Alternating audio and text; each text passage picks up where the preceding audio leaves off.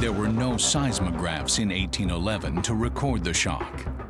But based on eyewitness accounts and destruction reports, seismologists believe the quake measured 8.0 on the Richter scale. 10 times stronger than the 1906 earthquake in San Francisco. And the horror wasn't over. Frightened residents next confronted inexplicable large clouds of strange gas seeping from the earth. There was a sulfurous smell which came up out of the bowels of the earth.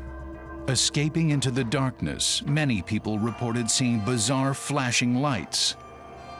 The lights are not unique. There are other earthquakes where people have said that they've seen them. The explanation is that it has something to do with the squeezing of the rocks. They emit electrical signals. It's called a piezoelectric effect.